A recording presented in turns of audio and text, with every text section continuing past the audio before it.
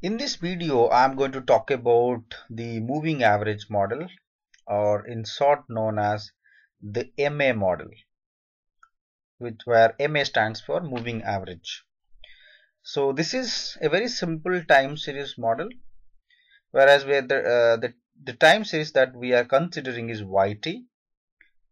So YT is represented as a linear combination of different white noise processes.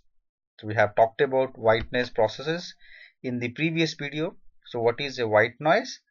So normally a white noise has a mean of 1 and standard deviation of mean of 0 and standard deviation of 1, and there are also one or two more properties, but it has mean of 0 and standard deviation of 1. So these are the basic properties of a white noise process. So UT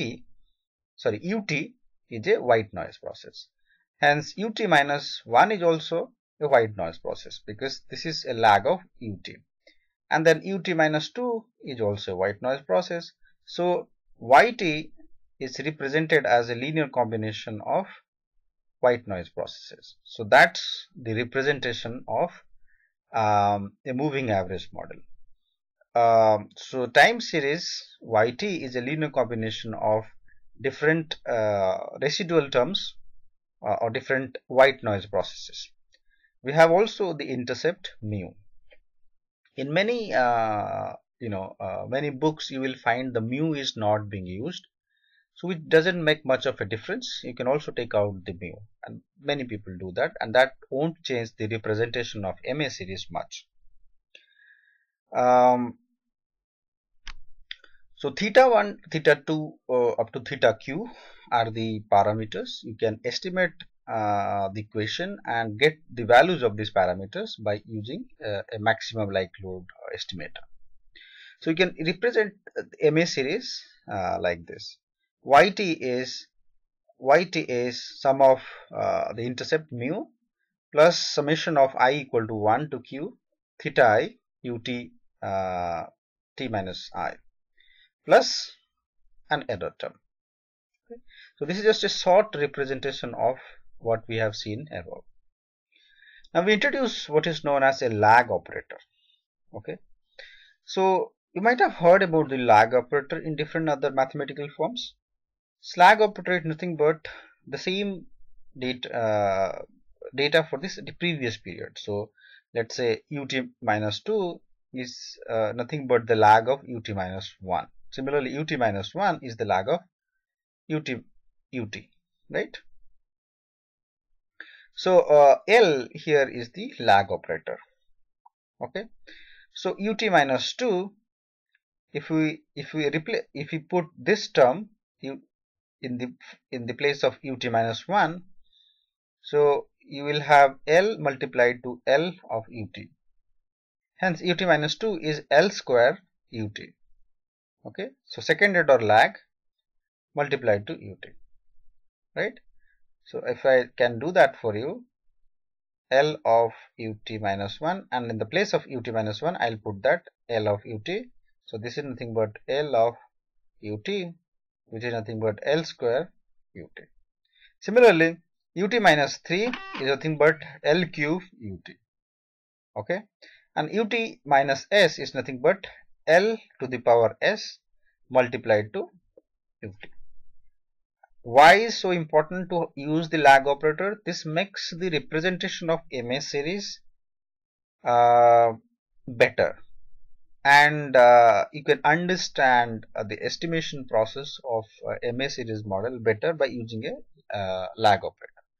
So we'll use this lag operator in the equation, in the moving average equation. So using the lag operator, we can find this equation like this. So YT is nothing but the intercept term mu plus summation of I equal to 1 to q theta I, so it remains same, then the lag operator L to the power I ut, and this lag operator will change with each term, right?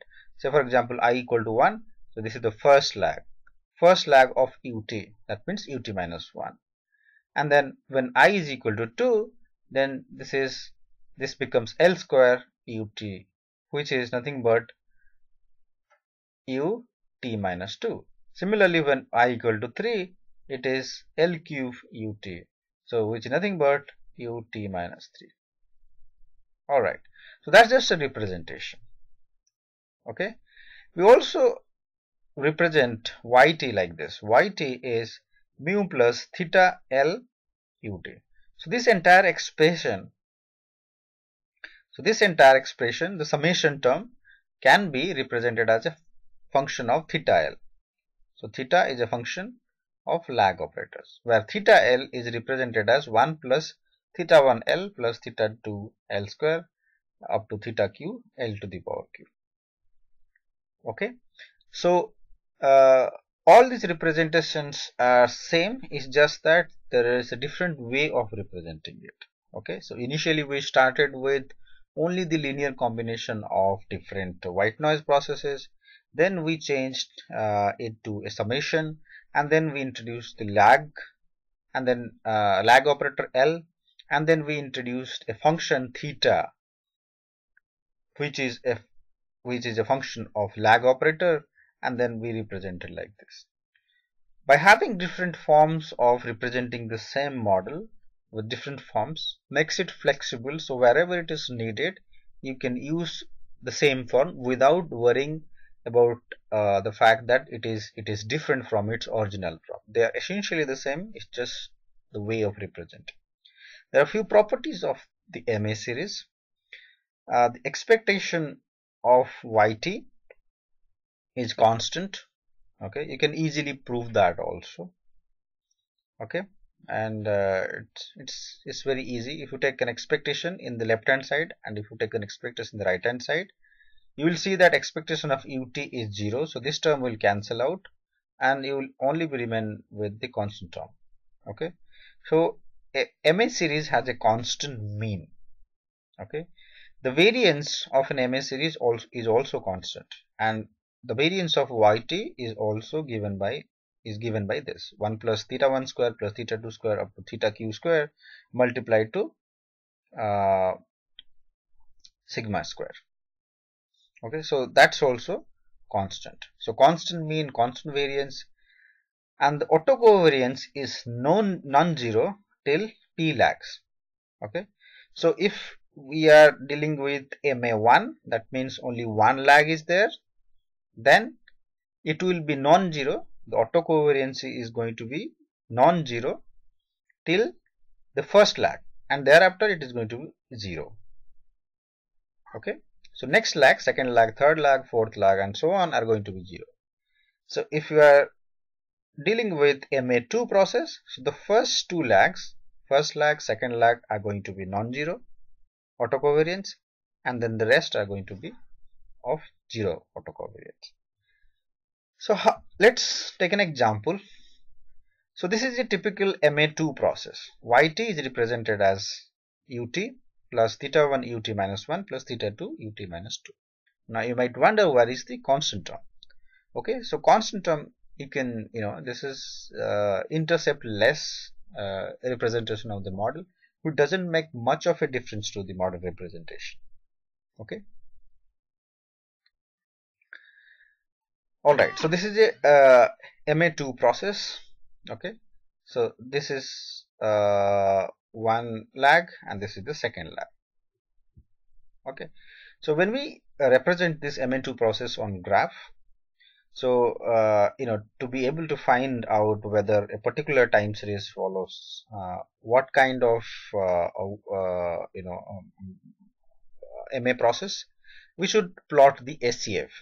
So ACF is nothing but the auto correlation function, right? ACF. So when we represent, when we plot the ACF, of course I have talked about the ACF function or the auto correlation function in one of the video in this playlist. You can check it out.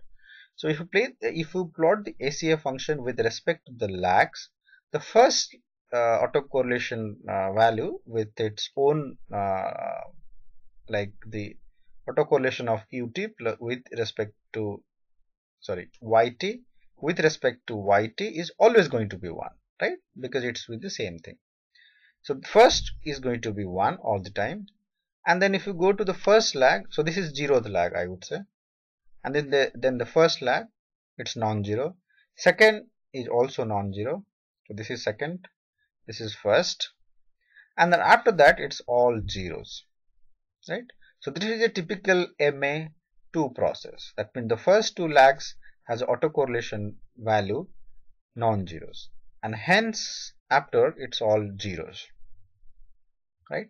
If it is MA3 process, then the first three lags will have autocorrelation function value non-zero, and the rest are going to be of 0. So this is how MA process is represented mathematically, and this is how a MA process is detected or is found out from the plot of or by plotting the SEF function. Now the question is, how do you estimate it? How do you estimate an MA series? How do you get theta 1? How do you get theta 2? Okay, so you can estimate that using a number of estimation procedure. One of them is the maximum likelihood estimation, right? In many of these statistical softwares, you can use standard libraries to find out the parameters, right? So if you follow with the video section, I'll discuss more about how to build an MA model by using a statistical software like R SAS or any of these software, and you can use your own software that you are comfortable with.